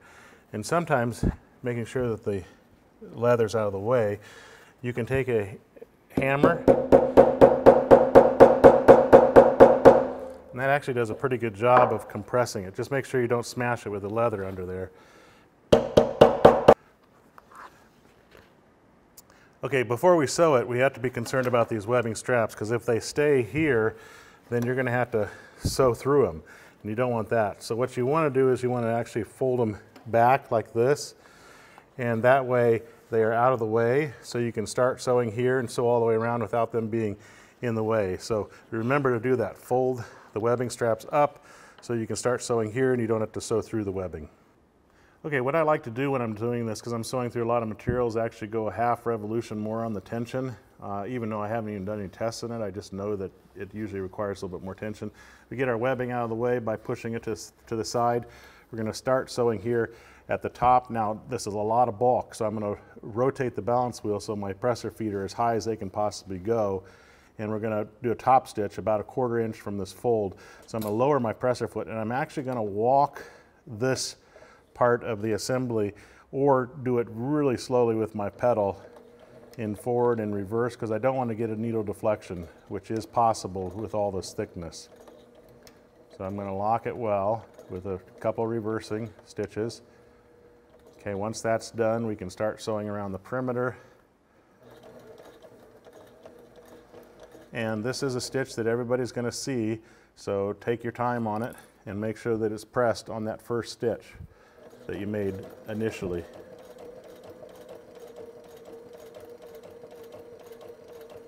Okay, we'll show you what we do when you get to the corner.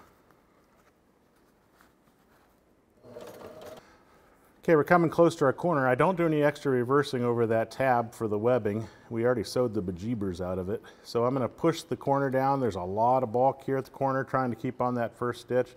And you will sew a few little dinky wrinkles in here, but it really does look good with this wax canvas. It's a pretty thick canvas. So keep going. Those wrinkles are all acceptable to me. Now that's a pretty big wrinkle, so I'm going to lift my foot and I'm going to press it down a little bit, lower my foot. Don't forget to lower your foot or you're going to cause sewing problems. I'm going to fold this flap up so that it's not hanging off the table. That way I don't have to worry about things getting caught. Press, press, press. Sew, sew, sew.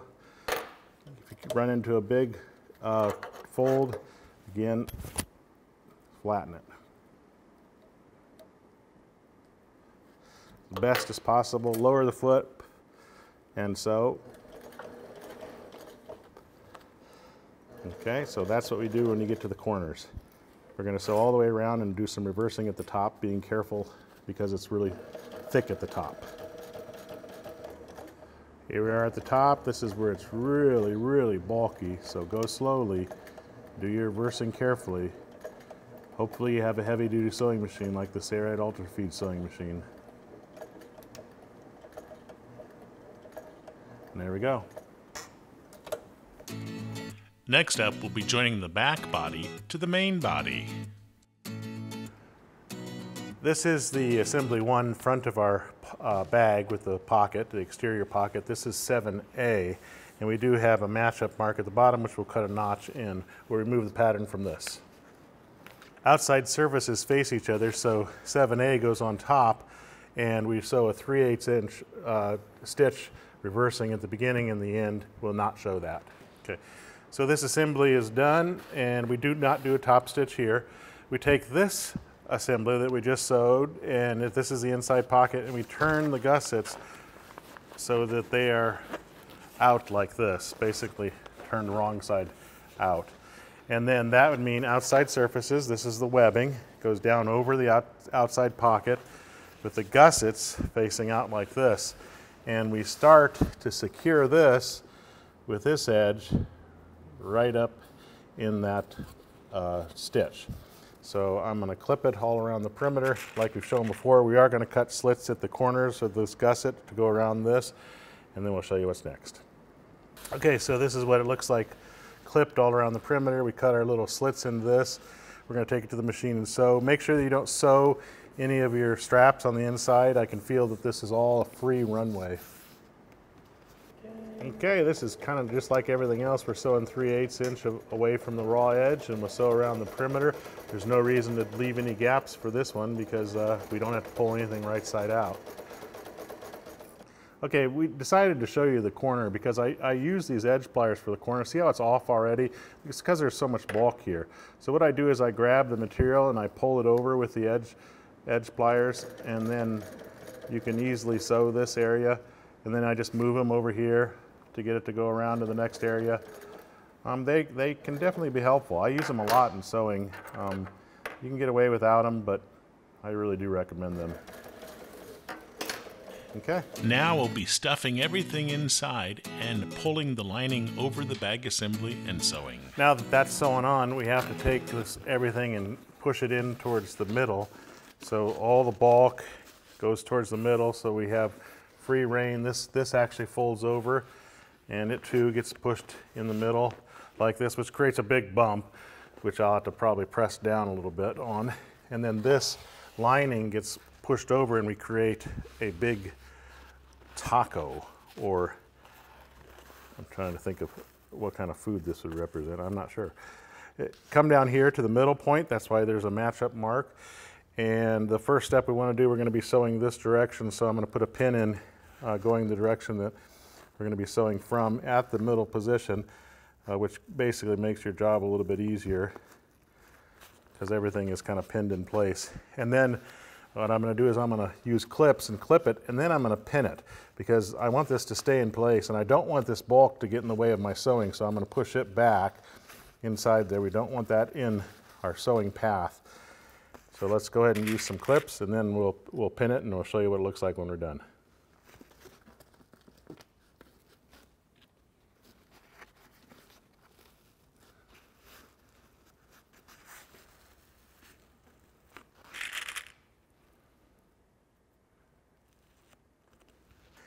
Now I've got it pinned here and here, and 2 pins on this side. Everything laid nice and flat. Now the web, or the leather, that's a danger point. You want to make sure that you don't sew this in. So what I'm going to do is I'm going to kind of kick it back so I don't accidentally sew that, because if I put a stitch in that, I'm going to see it forever. So there, it's kicked back there, and then I'm going to pin this bottom edge as well. Don't be concerned if things don't line up perfectly. They just need to be close. When you get this kind of bulk in here, it is not uncommon for it to be slightly off a little bit.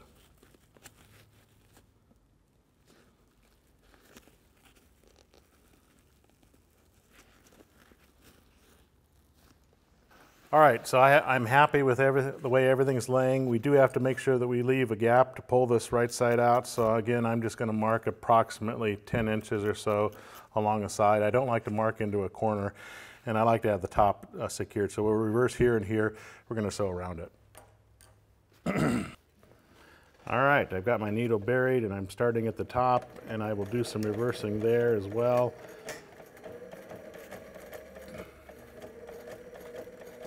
Make sure you don't sew through anything that's valuable, including your fingers. Do some reversing here at your stop point. And then I'm going to leave the pins in place. I'm going to lift my foot and just go to the next start point here, leaving that open.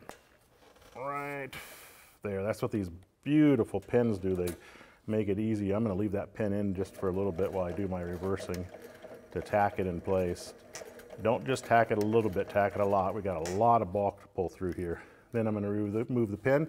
We'll go around the perimeter like we've shown many times before, making sure that we're not going to sew through our webbing or anything else, and we'll show you what's next.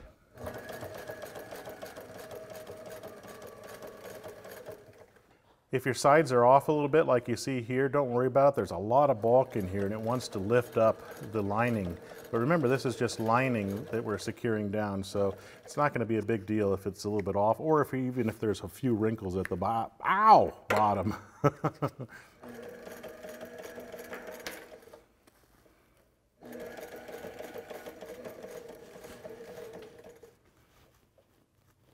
So there's a little wrinkle there, no big deal. Could use the edge pliers to pull it out a little bit and pull this pin. Ow!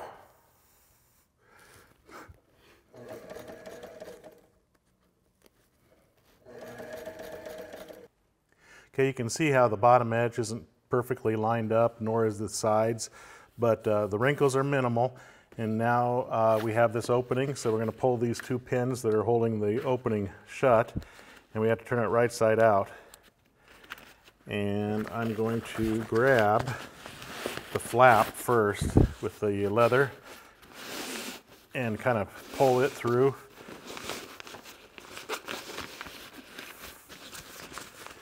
And then push it through.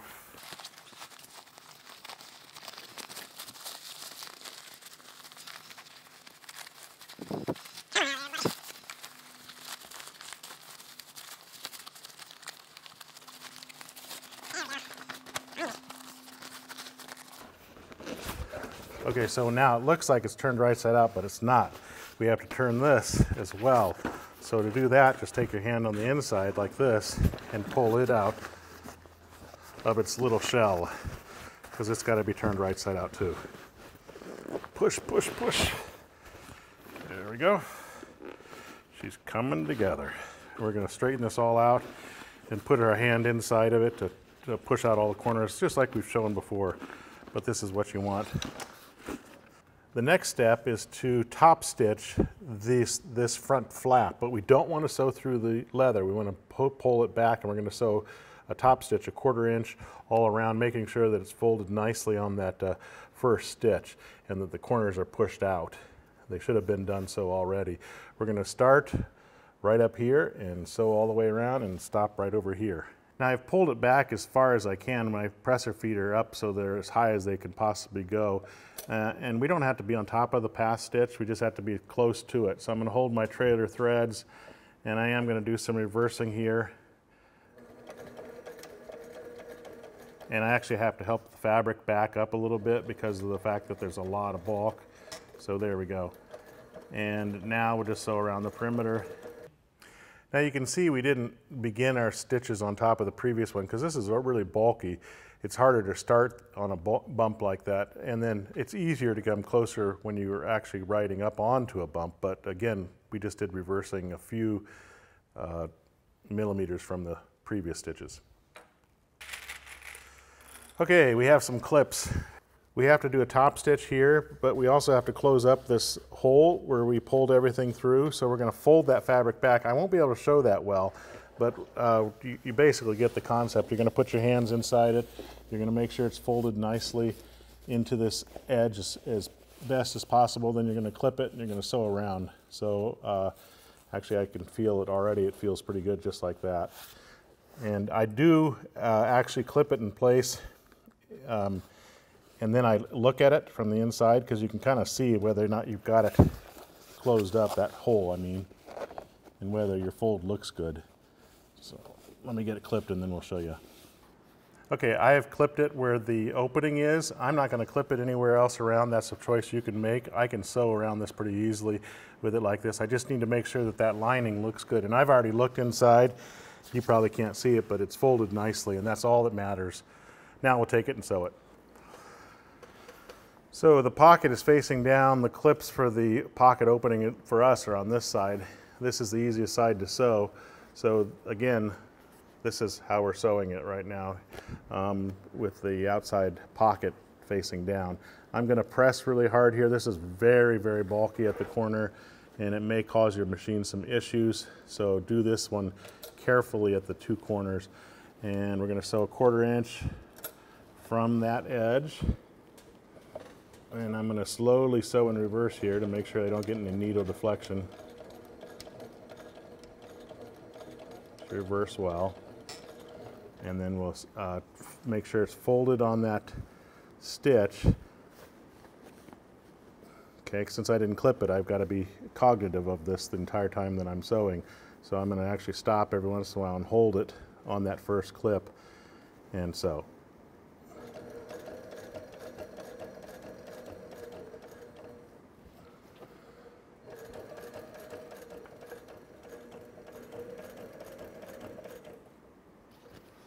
Okay, I think you get the concept. This is done just like everything else, except for the fact that I didn't clip it. So we'll show you what it looks like after we're done. I'm going to just use a thread burner again. This is an optional choice you can do, or you can just cut your threads very close to the edge. We just accomplished this top stitch here around the front of the bag.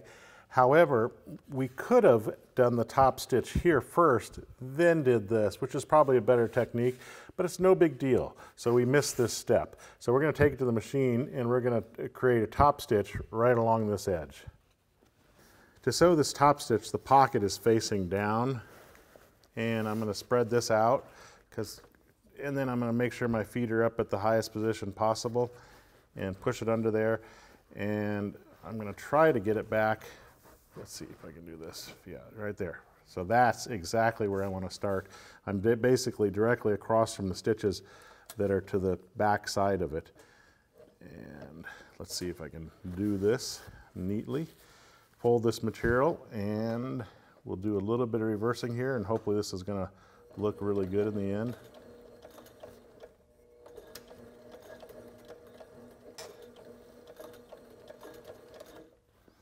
a little bit of a bump, so I'm going to help the machine pull it through. There we go. Okay, we're going to sew the other side.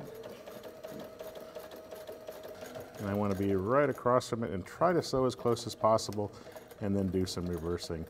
But I don't want to go more than 1 or 2 stitches in reverse. There we go. Top stitch is done. Installing fasteners and rivets for the handle and making a stiffener is next. I basically kind of had the bag so that it's sitting as neatly as possible. And you can see these flaps go over. And what I want to do is try to determine where the center would be, where it rests. And that's right about there. So I know that I want my hole at that location. So I'm going to put it on top of here, and I'm going to use the number 2 hole cutter right about there. Now you don't have to be perfect because obviously the cover is flexible and we want to be centered. There we go, and we're going to do the same thing. This one I'm going to measure it to make sure it's in the same spot. This button goes in, and then one of these screws onto the back side, and then we use our key just like we did before.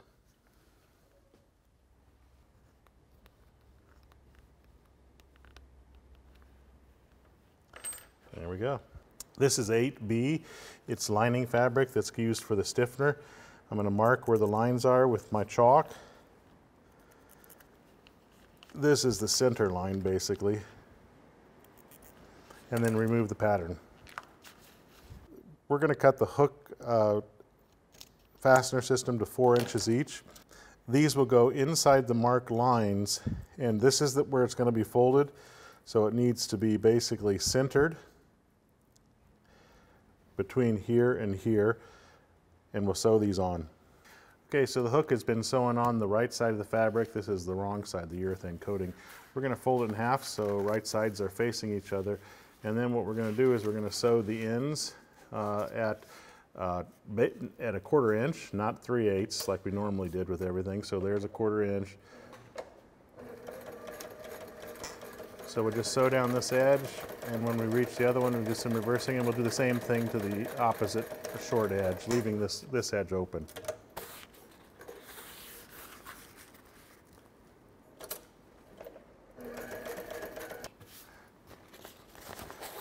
Turn it right side out and press all the corners out.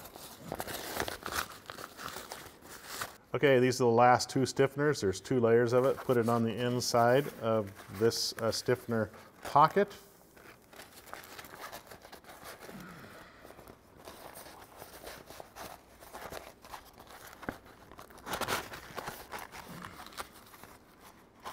Push it down all the way, and then what we're going to do is we're going to fold this top edge in over the plastic, and then we're going to fold this one in as well to give a finished look. So let me clip it, and I'll show you what it looks like after I'm done clipping it. Okay, so there's what it looks like after it's clipped. And the hook's on that side, and then all we'll do is sew deeper inside this edge, doing some reversing at the beginning until we get to the end and do reversing there. Okay, there's the hook, and the loop is on the bottom. So you just take the stiffener and you stick it to the bottom and try to get it centered at the bottom of the bag, and your bag is complete. There we go. Okay, so now we're going to make sure there's nothing under here. We're going to lay this over, and we're going to put some rivets in the handles. The handles are sewn down, but these rivets are definitely going to add some strength to it. And this tool, this hole punch is included in the kit, and I've used it a few times already. So what I want to do is I want to put it fairly close to this stitch here so that the rivet takes some of the abuse, and I want to put it in the center. So you can measure this if you'd like, and then I'm just going to give it a few taps.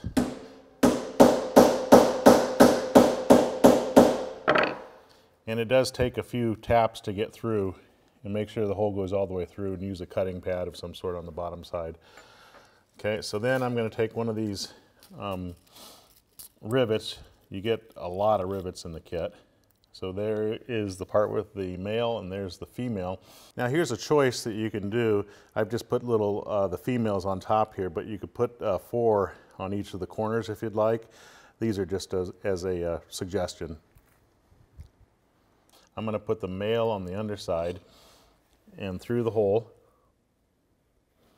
like that. And then this tool, this is the base, and it has a concave side. This is the flat side. I'm going to put the concave side up and make sure that that rivet is on top of that, as so. Then I'm going to push the female over top of this into that hole and press down a little bit. And then this tool also comes in the kit. You want the concave surface, which is this side, over top of the double cap rivet, and hold it in place and then give it a few taps. Now you can go as hard as you want. The harder you go, the more the dome kind of collapses, but that's probably pretty secure in itself. I might give it a few more little blows just to make sure that it's in there well. There we go. And then we're also going to put one right here on the opposite side, centered, and we'll do the same thing to the other side. So this process is done exactly in the same way.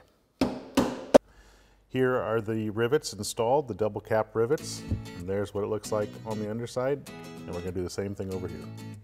Our waxed canvas backpack with leather accents is now complete. Coming up next is the materials and tools list. All the materials to build this backpack are included in the kits. The only items that are not are the products to finish off the leather, which is optional. Those items are listed here in the materials list. The tools are not included in the kit. This is the entire list of tools that we use to make this backpack. If you have any questions or comments, please leave them in the comments below, or feel free to email or call us. We're glad to help. If you like this video, please give us a thumbs up and subscribe, and be sure to click the bell to be notified of new tutorial videos when they become available. I'm Eric Grant, and from all of us here at Sailrite, thanks for watching.